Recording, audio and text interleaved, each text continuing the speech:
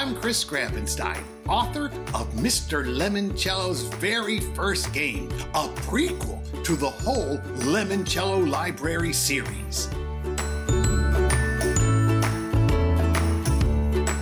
A prequel, of course, means this is the book that takes place before all the other books. This is the story of a young Luigi Lemoncello in the summer when he had just turned 13. You'll meet all the fun and wacky characters that helped him grow up to become the fun and wacky Mr. Lemoncello. Like all the other books in the Lemoncello series, Mr. Lemoncello's Very First Game is filled with fun, laughs, and lots of games that you get to play along with. Hey, what could be better for summer reading than a story that takes place in the summer? Have a great time playing Mr. Lemoncello's Very First Game.